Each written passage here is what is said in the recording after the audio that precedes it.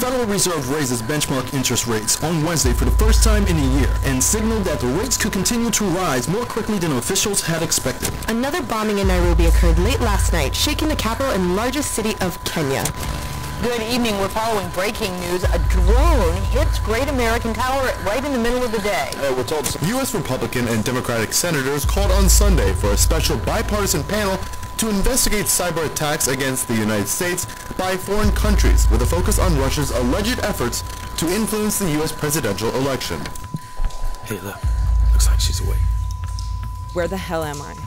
And who are you? Hey, calm down. The question isn't who are we, it's who the hell are you?